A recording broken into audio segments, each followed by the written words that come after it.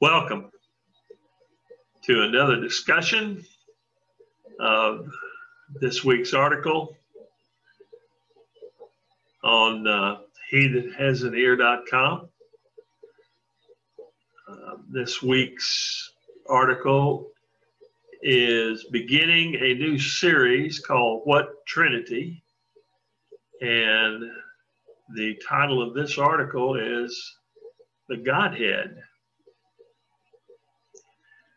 And we're referring, our scripture reference is out of Colossians 2:9, which says, "For in him dwells all the fullness of the Godhead bodily." Now, when I began to research this word, Godhead, I discovered that it only appears 3 times in Scripture. And in each time, it uses a different Greek word that's translated into this English Godhead. And each time, those different Greek words mean different things. So that's going to be the premise of this discussion, is to kind of dig in and find out why this principle that has so undergirded the Christian philosophy, if it's so important, why don't we hear more about it in the scriptures themselves? And in the Tanakh, or what's been renamed as the Old Testament, it's not even found. So what's going on here?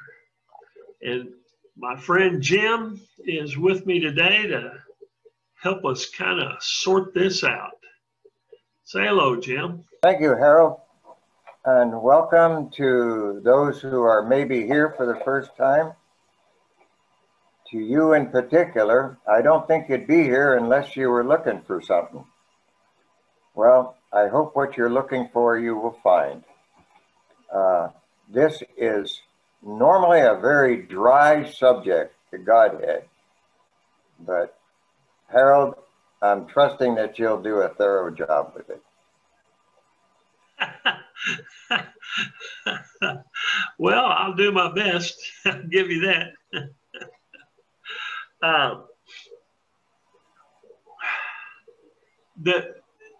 What I discovered in the Tanakh, the reason that the Godhead doesn't appear is because the original words of Scripture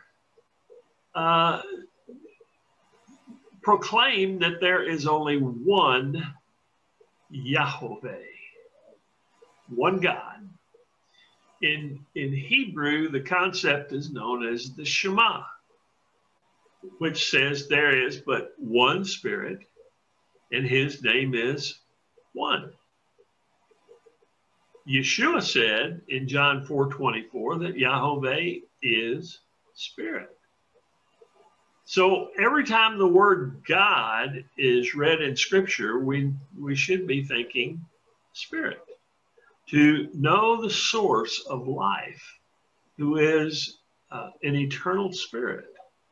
And the Messiah, the one whom he sent, as the image of that Spirit manifested among us, which is eternal life. The English word translated as Godhead only appears, like I said, 3 times in Scripture. And the 3 different Greek words that are used, the first verse comes from Colossians, which we read already, is theotos, which is derived from theos, whose meaning is deity. The other 2 Greek derivatives from theos, translated Godhead, or theos, a general adjective used by the Greeks for divinities, found in Acts 17:29, that is also attributed to priests, singers, rulers, prophets, as well as to Yahweh. And theotis, which is only found in Romans 1:20, meaning divine nature, but is also applied to royal majesty. Now, words mean things. So how do the translators arrive at Godhead from these definitions unless they are interpreting the word through a theological lens, not linguistically? There is no justification for translating this word as a noun about the Trinity, and even capitalizing the word in translation. I mean, it's hardly justified without some theological bias. The Roman Catholic doctrine of the Trinity is non-existent in Scripture. The word itself cannot be found in the original Scriptures or any of the translations. The doctrine of Trinity was manufactured by men in the centuries after the resurrection to promote a Greek ideology elevating Jesus as a God equal to that or even above Yahweh, and thus provide support for replacement theology, a political agenda of men deliberately designed to separate Gentiles from the Hebrew roots of faith. You know, I can't think of anything that could come up with more of a stumbling block to a Hebrew that introduced the idea of multiple gods, since the very core of Hebrew worship is God is one. But the Greeks had many gods. And so that's where I think this jumble comes in. They're just not used to the idea of one God.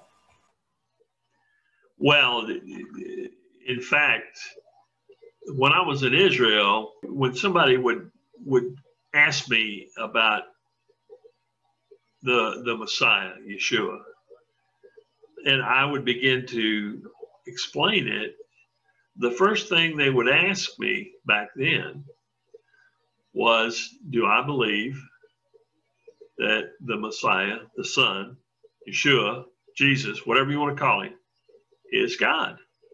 And of course, at the time, I believed that, and so I'd say yes. And in every case, they would bring up the first commandment of the 10 words. You shall have no other God before you except me. And I had no answer to that. So I started getting into Scripture to find out, to find an answer, to get around it or above it, go over it or around it or under it, anything, just, something to knock that thing loose, and I couldn't find anything. And the more I looked, the more I saw this divide between the Tanakh and the Messianic writings. That it's only until the Messianic writings that we're introduced to this idea of a triune Godhead. Christianity was formalized in 325 CE. And they were enamored, those guys that they convened at that council to establish Christianity, they did a couple of things. They were enamored with Greek philosophy. And the Greeks believed in many gods. And so when they were writing the foundational tenets of that religion, that philosophy influenced them into putting a lot of things in place.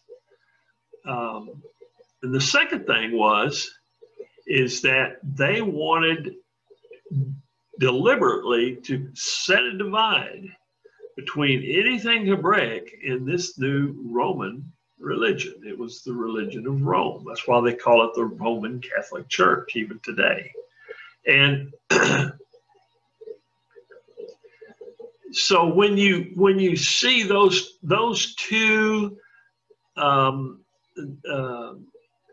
markers in place, you begin to see that what we're talking about is a new religion that in Christianity is a new religion that was developed by men and had nothing to do with the original Hebraic idea of there being one Spirit and his name is one. So over the centuries, that philosophy, and that's really all it is, because you cannot find, again, every other premise that I have come across in Scripture, I've been able to find an explanation from it in the words of Scripture. Now, with the Trinity, I can see how men have cobbled together different scriptures to arrive at a conclusion.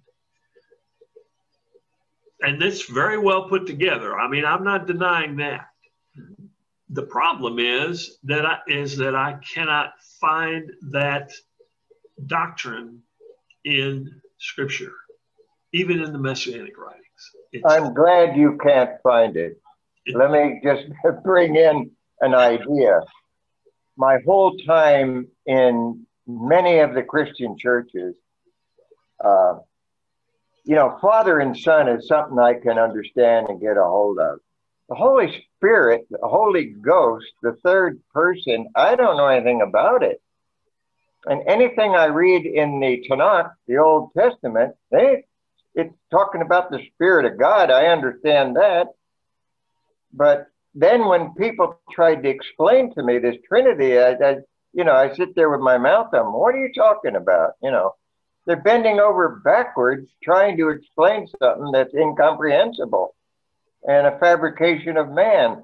So insulting to our Hebrew family that we have been grafted into. When I got that implication, it really took off. Now, one of the other things that I discovered is that if we're to be intellectually honest with the words of Scripture, it must be understood that everything, this is what I discovered, was that everything Yeshua said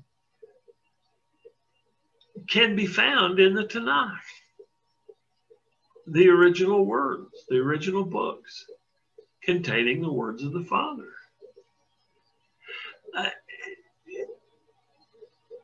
Yeshua agreed with those words. He didn't bring forth a new set of commandments like people say the Beatitudes are, but I researched the Beatitudes and I found that every single statement Yeshua made in what is considered to be the Beatitudes can be found somewhere in the Tanakh. Yeshua never said or did anything that did not support and uphold this Hebrew perspective of there being only one God. Not once does Yeshua ever refer to himself as being that one God.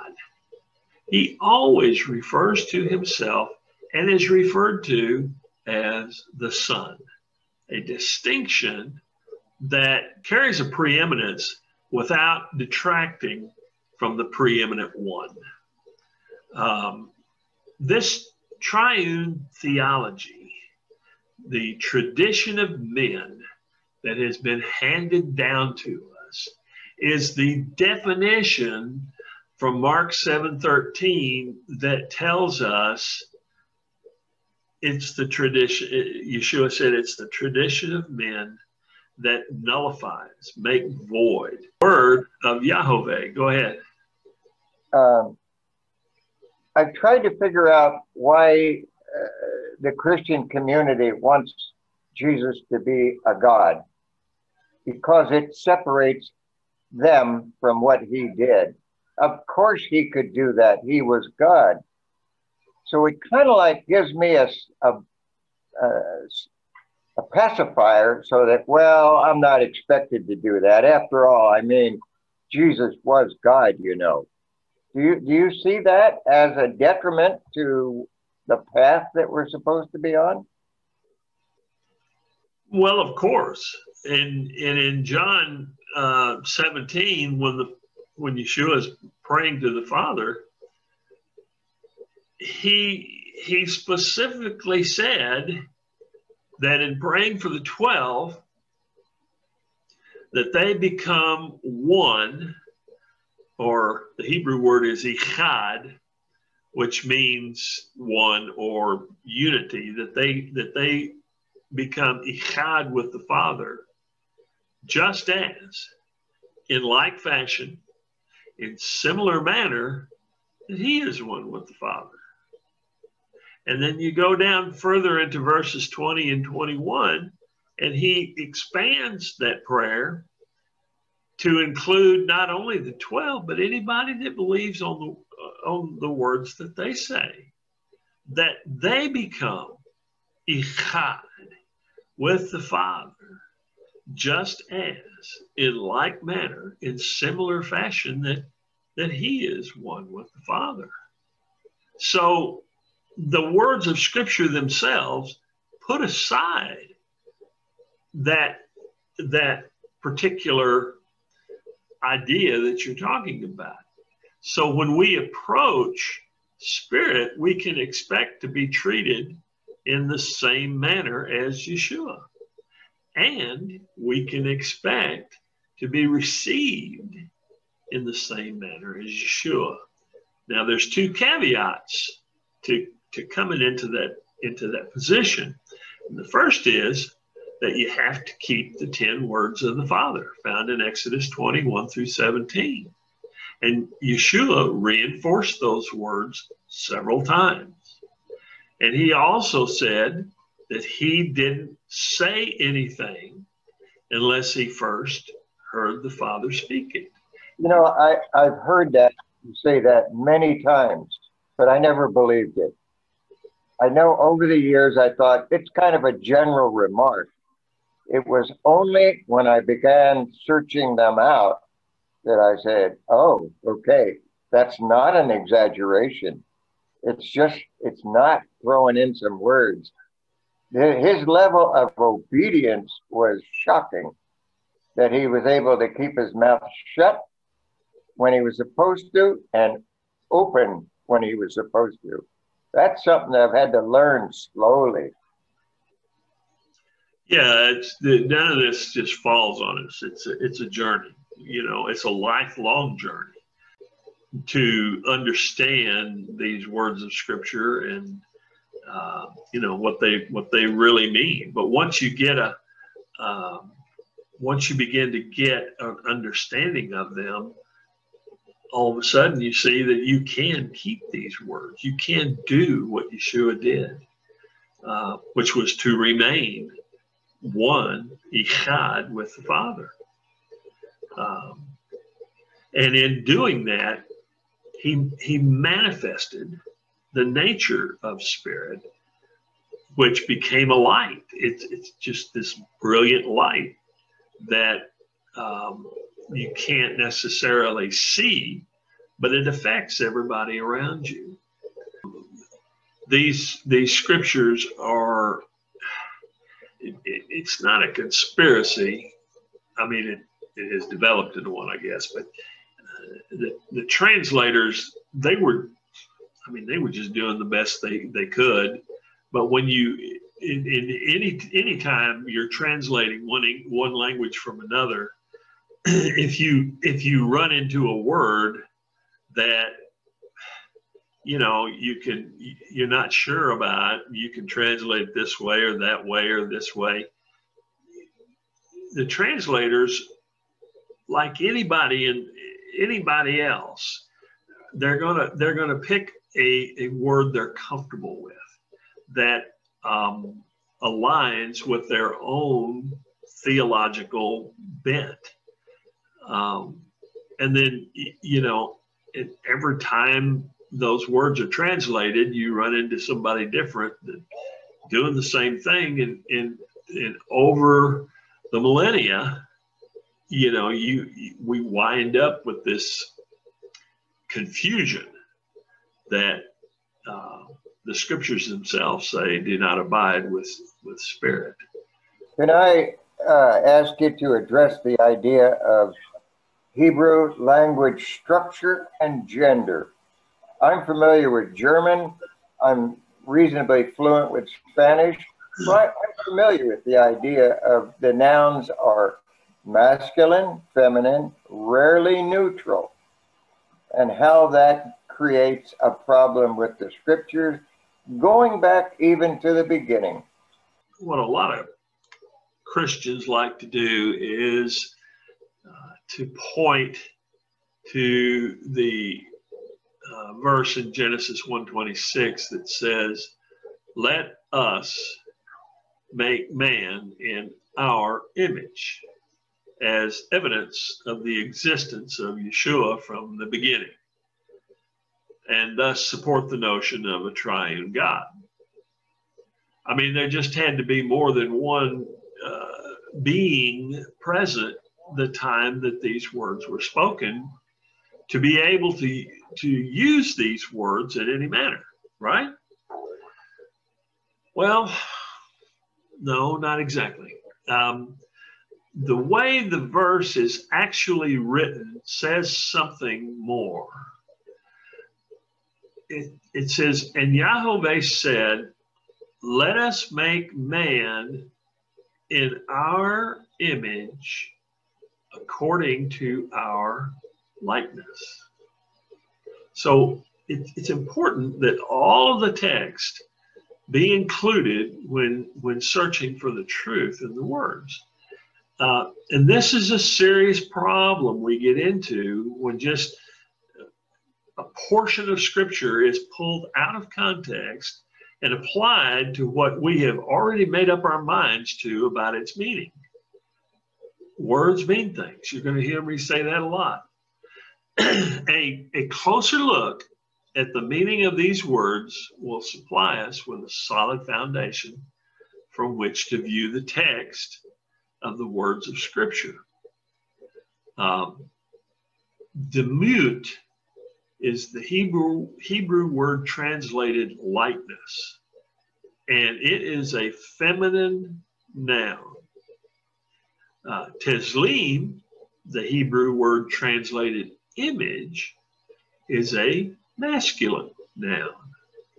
So a quick look through other places of this usage in the Hebrew text supports the idea that the essence of Yahweh incorporates both masculine image and feminine likeness characteristics.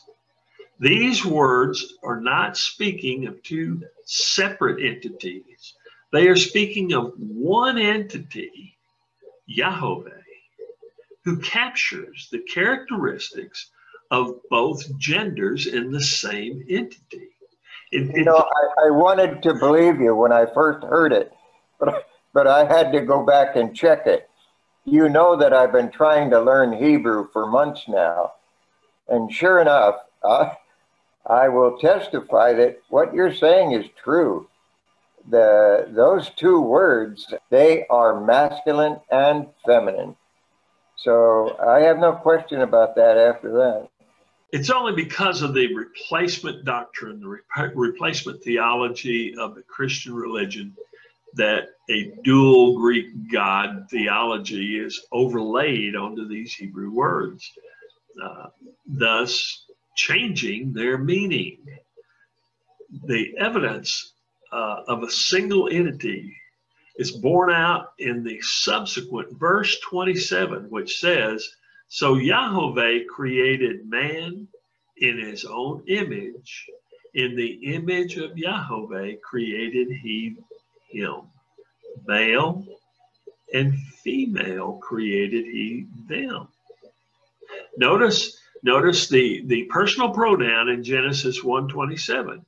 His and he are all singular, whereas in Genesis 1:26, they're all plural, us and our. In Genesis 1:27, only one individual is actually doing the creating, Yahweh.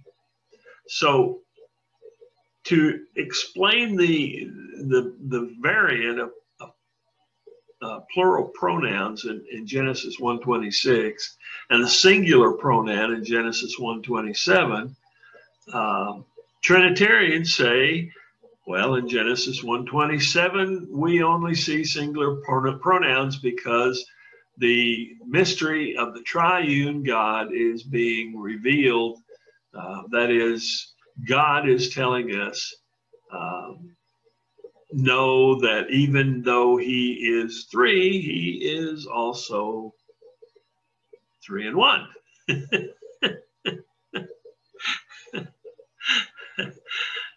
I mean, it just gets crazy. The things that people bring forth because somebody's told them, or it's some teaching that they've heard from somebody they respect, and all of a sudden, logic and reality just flows out the window. The words on the page do not support such an arrival at such a concept. It is only through the twisting of the words, the redefining of the words, the expansion of the words to just include whatever we want to throw in there. And it winds up just being a big murky mess. And everyone, particularly every teacher that, or pastor or preacher that I ever confronted with this 3-in-1 doctrine, they couldn't explain it. They would try, until the different questions kept knocking down their explanations. And finally, all they were left with was, well, just believe it. You just got to have faith that this is what it is. And I was flummoxed, and which started my journey into really questioning what these words mean. Tell me again, what would be the motivation for creating that untruth? Well, again, we have to go back to the origin of Christianity in the Council of Nicaea in 325 CE. They were under edicts from Constantine, the Roman emperor, who had been looking for a religion to be the Roman religion, to unify all of these different portions of the world that they had conquered and were now under the umbrella of the Roman Empire. But Constantine, the Roman Empire as a whole, hated Jews, hated Hebrews. And so Constantine put forth some edicts that this council were to include in their foundational treatise. And it all had to do with there not being any connection to anything Hebraic. Would you say that Constantine was a very spiritual man, or would you say he was a politician with a problem? he was a Roman dictator. His political problems he dispensed with by having them all killed. And in similar fashion, that's what he was doing to the anything Hebraic. I read the language from that council that pertained to their feeling about Hebrews. It was shocking. I mean, if I ever had any doubts after having read that, despicable, barely human, they really put them down and created that separation between us and our adoptive family. And so then you go into what is known as the Dark Ages. And the reason they're called the Dark Ages is because the scriptures were not available to anybody except the Catholic priests. In fact, if anybody was caught with a Bible, it was a capital offense. They'd be killed right there on the spot. And that went on for centuries. And so when we emerged from that Dark Ages, and the printing press evolved, you know, the scriptures began to be more accessible to the common guy. But by that time,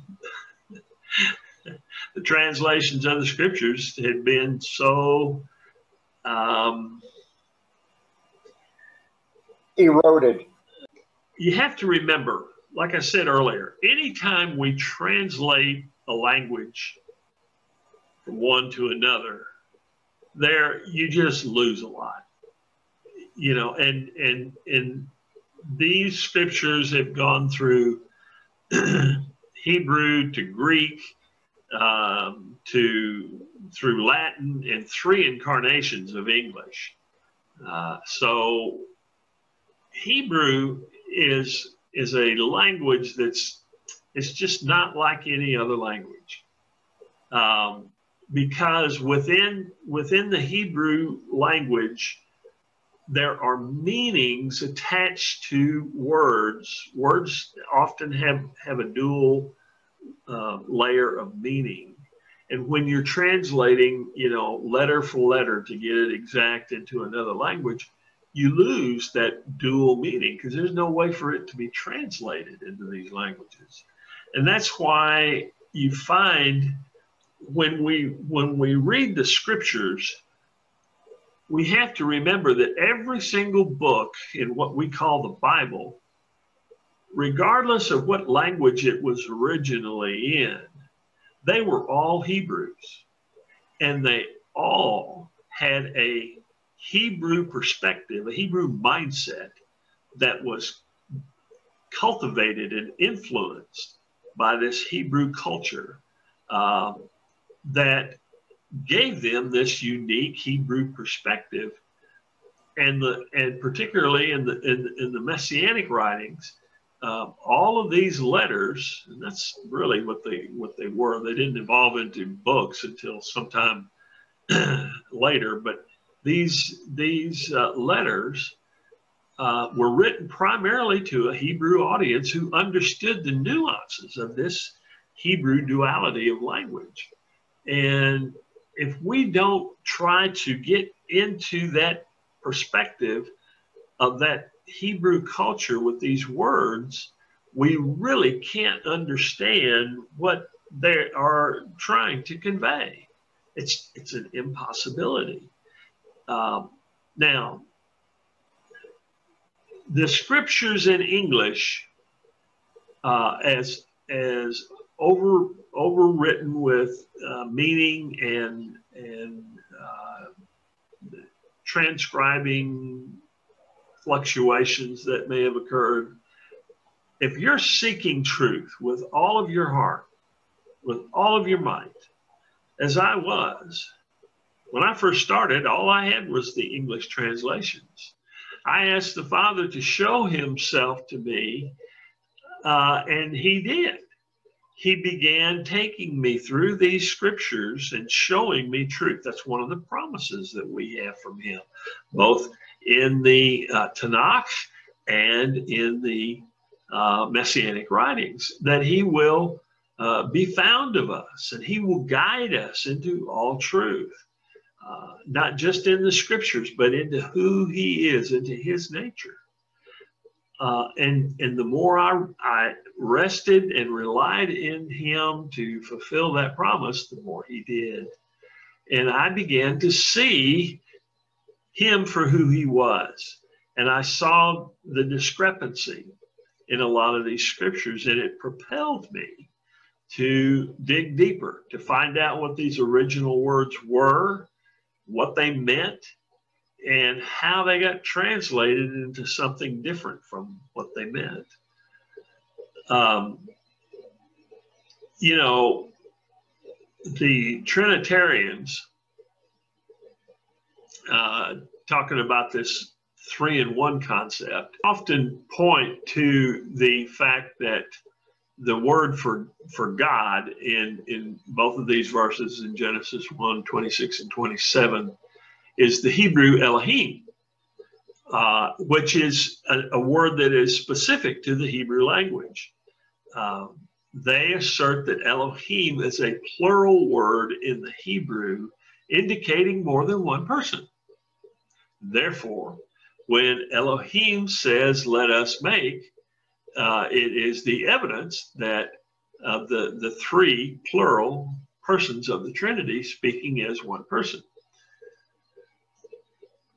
Well, while it is true Elohim is the plural word in the Hebrew, it is not used to indicate plurality in number when constructed together with singular nouns or pronouns. Elohim is known in Hebrew grammar as a plural of majesty.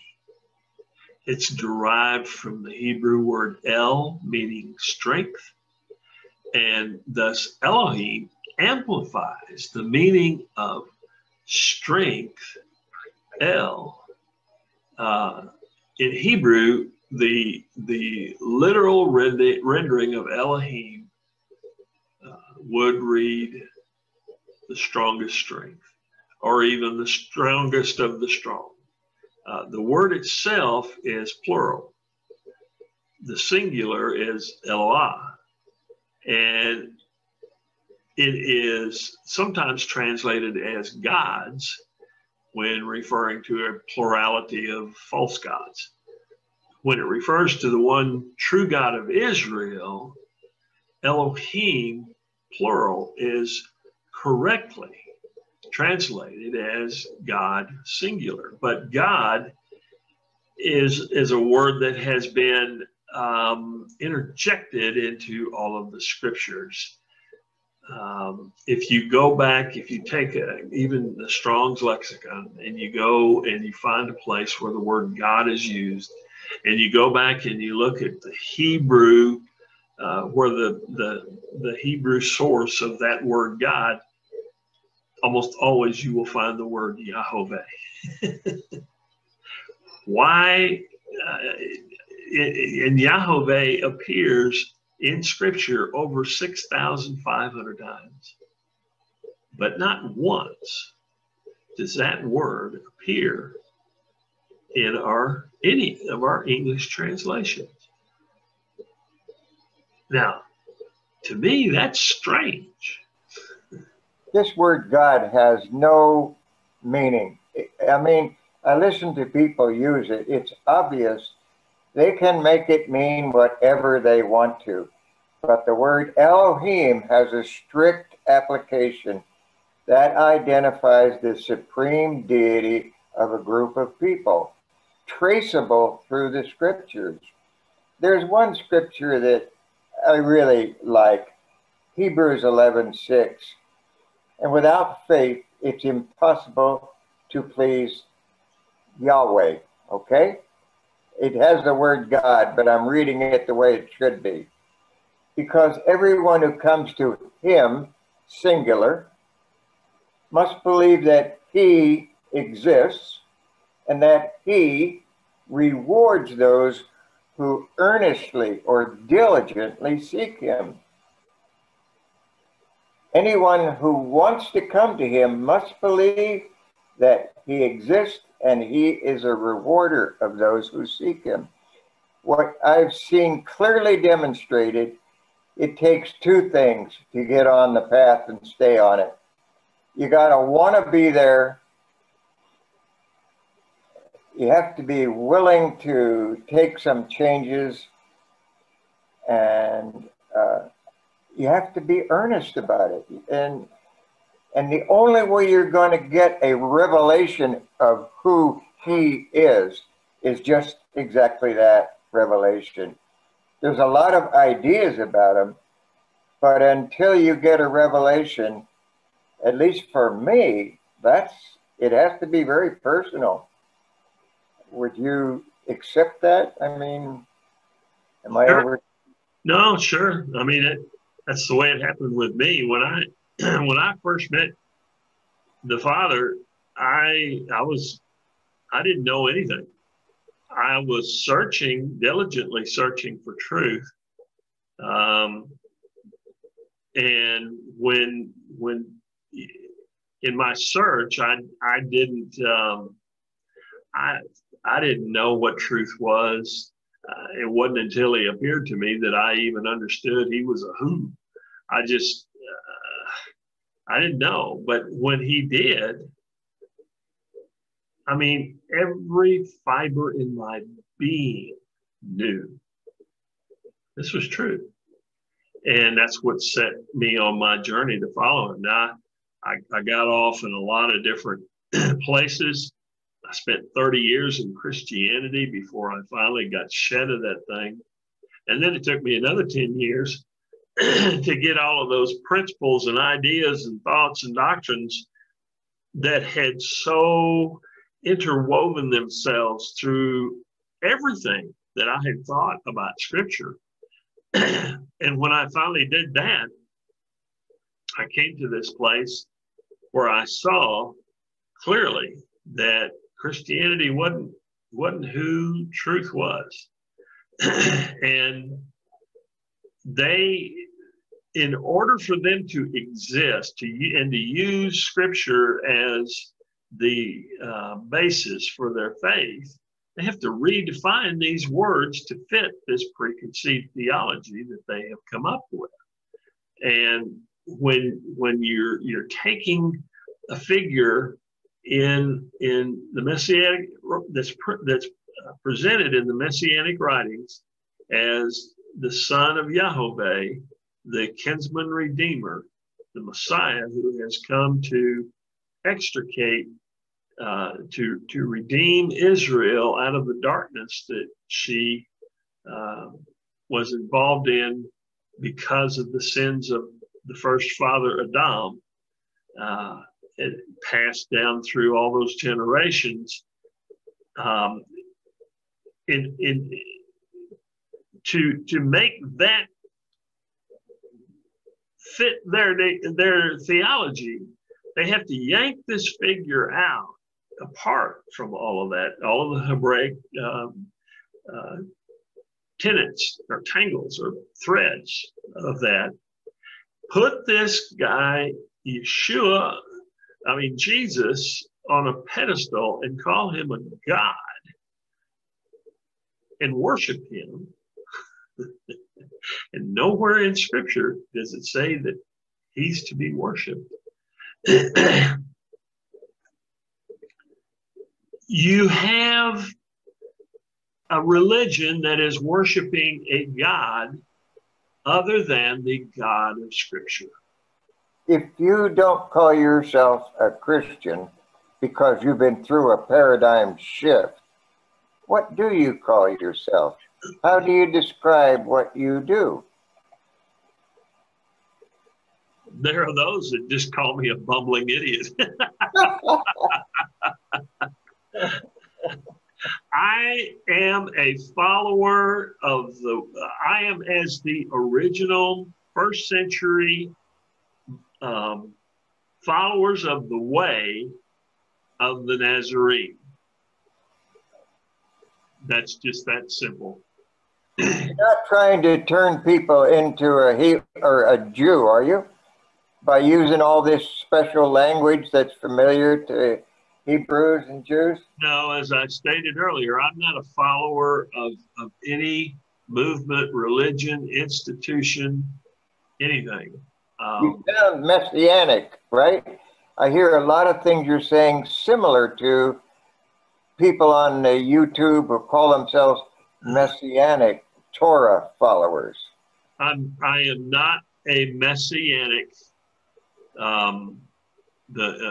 of the messianic Judaistic movement. That movement is a religion unto itself. What it attempts to do is to take elements of Judaism and elements of what they think are true or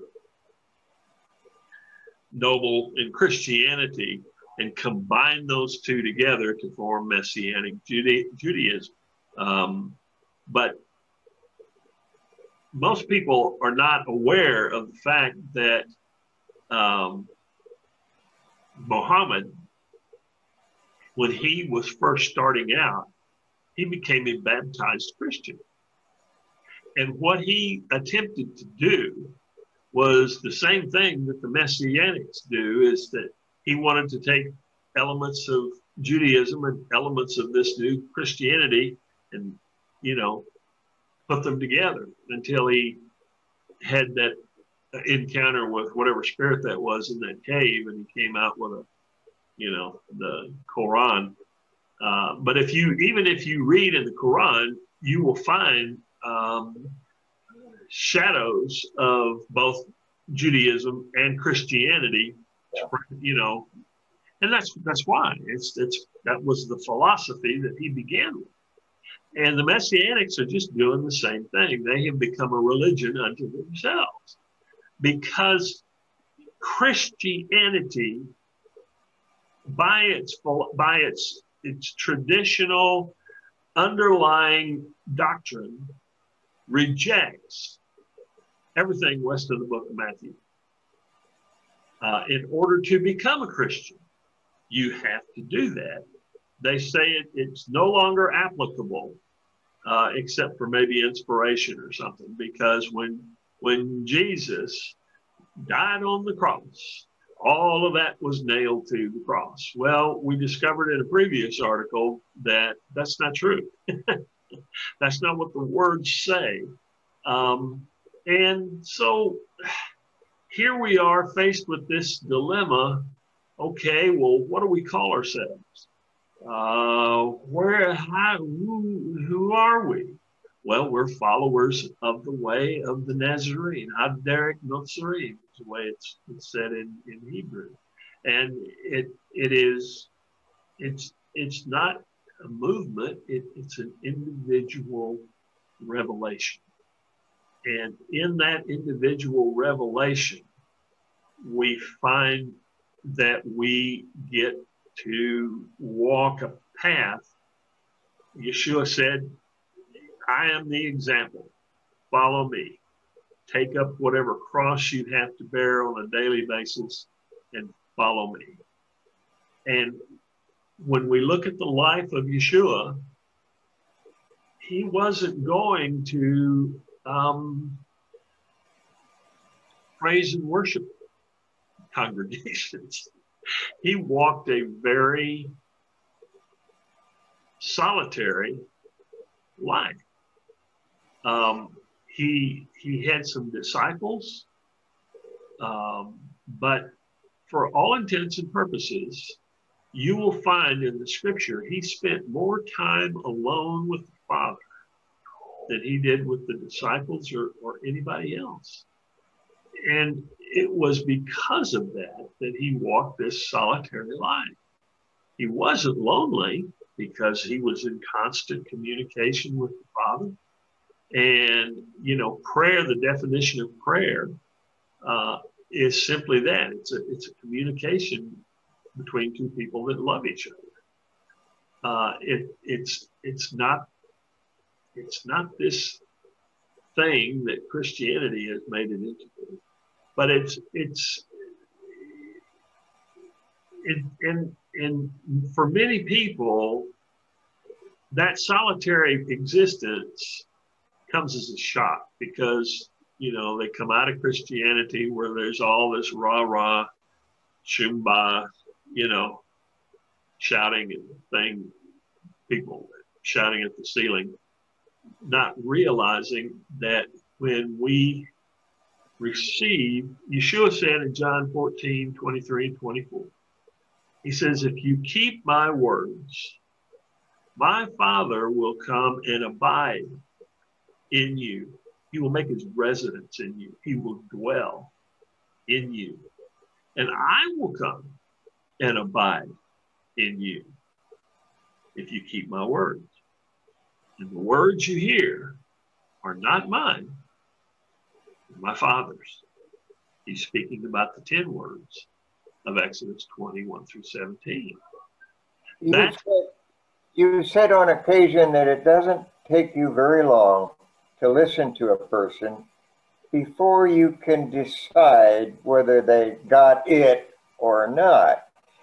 So comparing what you're speaking to a messianic follower, I don't know what to use there, messianic Torah observer. What are some of the hallmarks that separate you from those? Because they got a lot of good stuff. Would you agree to that? In the same way, the term Gentile believer is oxymoronic, because a Gentile is somebody who comes from another nation who worships other gods than the one true Elohim of Israel. Messianic believer, Messianic Judaism, whatever they call themselves, Messianic Judaism. Messianic Torah observers is kind of like what I've heard. Well, the problem with that is you don't find true Torah observers in Messianic movements, because they have been indoctrinated by Christianity that they can define the words however they want. Now they'll keep some of them, but when you start looking at all of them, there's just, you know, that's what's known as the 613 ordinances that were given to a specific people in a specific place, in a specific time, for a specific purpose. And since the resurrection of Yeshua, what happened in that transformation, particularly on the day of Shavuot, which has been renamed Pentecost, when Yahweh's Spirit was poured out in the fulfillment of this covenant, that there would be a kinsman redeemer to redeem Israel, was fulfilled. It was on that day that the temple, you know, Yeshua pointed to the temple and he said, you know, I will tear it down and rebuild it in 3 days. Well, he was talking about the translation, the transliteration, the transference, the transcendence of the physical temple to within those who keep Yahweh's words and manifest those words in the example of Yeshua. And I haven't found any Messianic who doesn't understand the perspective that we are now that temple. That temple, the scripture says that Yahweh's throne is in heaven. So wherever Yahweh's throne is, that's where heaven is. And on the day of Yom Shavuot, Yahweh's throne moved from without from the heavenlies to within. And because where his throne is where heaven is, heaven moved with him. And now heaven is within us. Heaven is a state of being. It's not a place. All of a sudden, I have an answer to my question. Thanks to, in 3 days, I'll rebuild it. I see that now much different than before. I also see the shift between what you're saying and the Messianic people. I think their bent is to get that temple rebuilt in Israel and start a lot of that stuff all over again. That being the case, that is a real divide. Well, there's a lot of things roaming around out there. That's one of them. But the point is that this place of Echad with the Father is not a physical thing, and it's not a religious thing. It is simply us being partakers of the divine nature. And that only happens through individual revelation from who he is. When Yeshua and the disciples were, one time Yeshua asked them, who do they say that I am? And there was different answers. And then he said, so who do you say that I am? And Peter spoke up and said, you are Mashiach, the Messiah, the son of the living Yahweh. And Yeshua said to him that flesh and blood has not revealed this to you, but only my spirit in heaven. And it's on this rock of revelation that I will rebuild my assembly, my kahal. And, you know, that is the only way we come to an appreciation of who he is. Now, you mentioned a while ago that in a few minutes of a discussion with somebody, I can determine pretty much where they're at. And it's because people who are partakers of the divine nature manifest that nature in their every word, in their every thought, in their every action. And within a few minutes, I can tell pretty much where a person's coming from. Not because you have to make allowances for the youthfulness of some, or the maturity, the level of maturity, understanding. That is a paradigm shift. It's so clear to me now. Well, if you remember when you and I started, I never mentioned, your old age disability.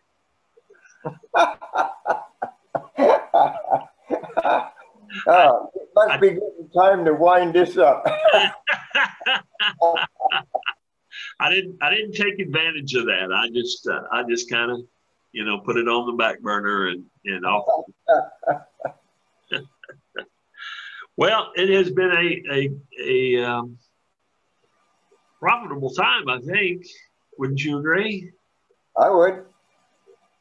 And if you would like to, if you're watching this and you have any questions about it, you can read on my website. There's on the homepage,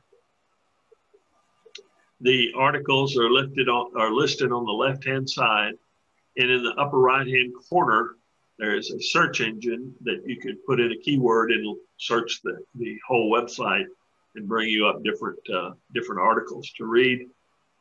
I would encourage you to go there and just begin to be immersed. But if you have questions specifically that you can't find, please write me, Harold at he-that-has-an-ear.com, and I'll be happy to entertain your questions. And not that I have all the answers, but it would be an honor for me to delve into the scriptures with you and learn with you of who this person, Yahweh, and his son Yeshua are. I want to remind the folks that are watching this, this is just the first part of 5 because the topic is so large. It would overwhelm them if you tried to give the whole thing at once. And I also want to remind folks that this discussion is not the article. This is we're just bouncing through the article and picking out a couple of things to talk on. There's much more in there, and I would encourage you to go and to read the article and see if these things are true or not. So thanks for watching. Shalom.